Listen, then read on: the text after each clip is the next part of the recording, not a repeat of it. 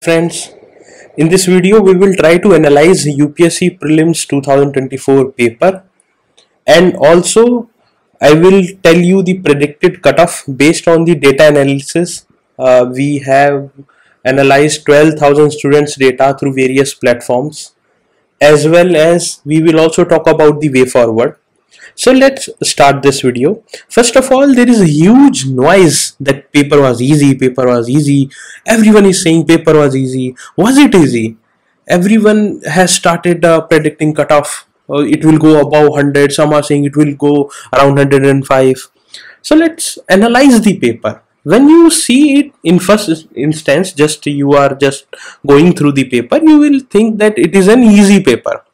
But mind you, it is not an easy paper. This is something which these institutes and a lot of telegram channels are just telling based on their random discussion and just trying to unnerve students.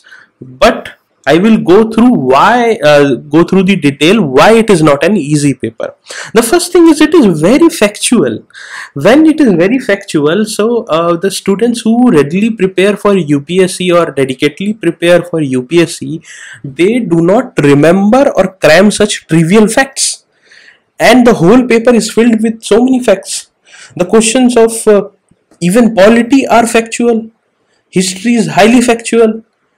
And there are surprises element as well, and if you see, there is increasing weightage of polity, but polity questions are not easy. Polity, there are 50% questions which are easy, but 50% questions are filled with extreme facts which are hard to memorize, and there is a deceptive difficulty. When you go through this paper, you will find that there is difficulty when you will solve it. There are traps, and the highly factual nature makes very hard to use elimination method. So all of these needs to be taken care while you are talking about cutoff. Paper easy, paper is easy. Paper is not easy. I mind you say it that cutoff will increase, but it will not only increase because GS paper is easy. It will increase because CSAT was easy. Okay, it's not that 2024 paper is very easy, GS everyone is getting 100. These are myths. There are new challenges like introduction of defense questions. 4-5 questions can make or break, and UPSC students are not well versed in such topics. CSAT was a breather. Comprehension was tougher than last year. Quant and reasoning were easier. So many students who failed in CSAT and scored very high in GS, those students number will be lesser, and that's a good news. You cannot make CSAT too tough and just snatch seats of students by making a vague paper. The 2023 CSAT paper was a vague paper, and it was totally non-justifiable, and it was against the scheme of examination, the syllabus which has been provided by UPSC. So this year it was a moment of respite was there in CSAT. Now I can say that this easy paper have come from where? When you are not solving the paper one by one, you are just googling it or you are just seeing it, you will say it's an easy paper. Secondly, the students who have not given the paper, they have started calling it was easy. When I see a paper inside my comfort zone in sofa in a cozy manner, I also see what a easy paper it was. I have given 5 times prelims, not 1, twice, thrice, 4th, but 5 times. And I know how much pressure, how much nervousness it can cause inside the examination hall. I have cleared all 5 times, but each time I had to struggle to clear it. And the paper becomes twice tough when you give it in the examination hall. So all these students who had not given 2024, they have started calling it was easy. And when you are not in the war zone, you will say क्या कर रहे हैं लड़ाई में, कुछ नहीं है ना, बहुत easy था. If I would have given, I would have got 120. एक तो वो हो गया है ना. And second, institutes जो ऊपर से देख रहे, they are not solving it, है ना. And thirdly, they are comparing with the paper of 2023. ठीक है. So 23 paper was vague.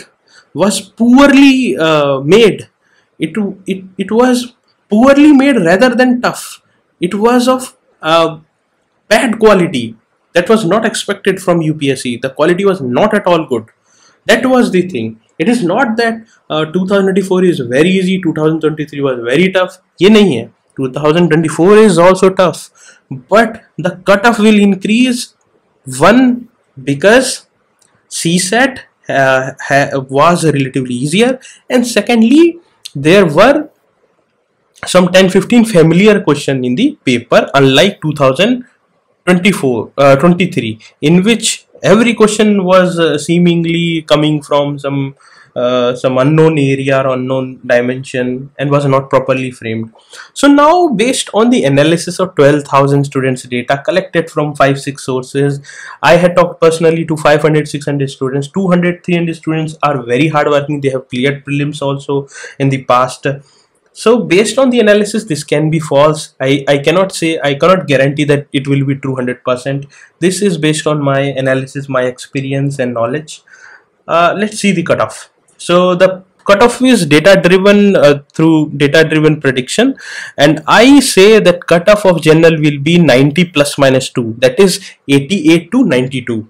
OBC it will be 88 plus minus 2, that is from 86 to 90.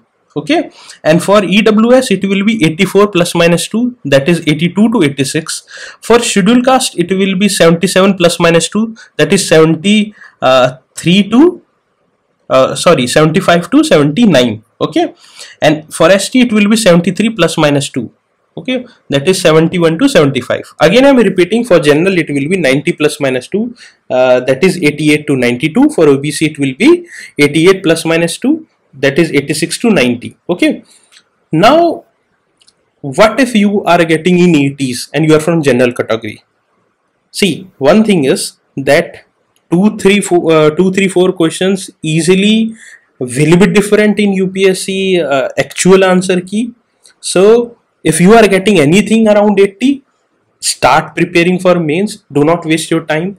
We have just 95 days. If you are getting in 60s, 70s and you are from general category, hard luck, champs. You have worked so hard. I cannot say that you got 60, 70, you have not worked hard. This is a myth. I know personally you had to have luck when you are giving prelims to clear it, because we all play a guesswork, or guesswork mein 4-5 guesses went right, 4-5 guesses went wrong. You are in, you are out. This is not solely about knowledge. This is not solely about hard work. You all have done hard work. Parents won't understand, your relatives won't understand, your friends may not understand, but I do understand. I do understand that you have worked very, very hard. So if you have given 2-3 attempts already, go and search for explore some plan B as well. This exam is extremely cruel, and if you want to talk about that, you can message me as well as Chandrasekhar sir. Exploring plan B is very important. If you have given, this was your first attempt, then just wait for 2-3 days, take rest and start for mains immediately, so that when you clear prelims in the 2025 you get a very good rank. So at least take 2-3 days rest, and if you are feeling breakdown, emotions are increasing a lot, give yourself 7 days, 10 days. Any decision now will be based just on emotion and not on reasoning, and that's not an easy thing. You give 3 year, 4 year, 5 years for one day and then these things happen. This is a completely random examination. I do not categorize anyone clearing prelims or anyone getting rank as someone who has done a lot of hard work and they only deserving. There are 10,000, 50,000 students who are deserving, hard working. There is a lot of luck involved in prelims, mains, interview, and this examination is extremely dicey. It is most diciest examination in the country, in the world, and this is because of the pattern as well as the system which is in place, which is not transparent, and the paper which is set has no criteria and it fluctuates, and the evaluation, everything. It is a very dicey examination. So I do understand how difficult it is. Give yourself time. If you want to connect with us, message us, we will talk to you and we will try to help you out. Take rest everyone, you all deserve a rest. Best wishes, take care.